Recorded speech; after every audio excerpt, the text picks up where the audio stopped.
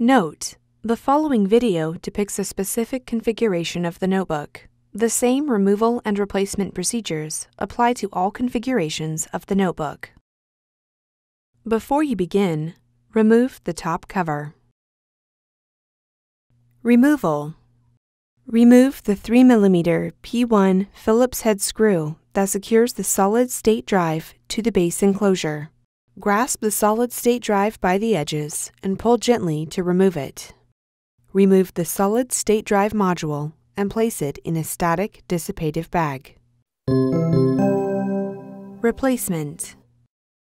Grasp the solid-state drive by the edges and remove it from the static dissipative bag.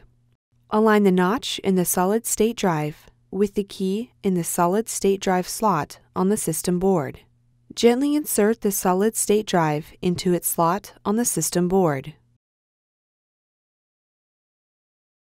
Replace the 3mm P1 Phillips head screw that secures the solid-state drive to the base enclosure.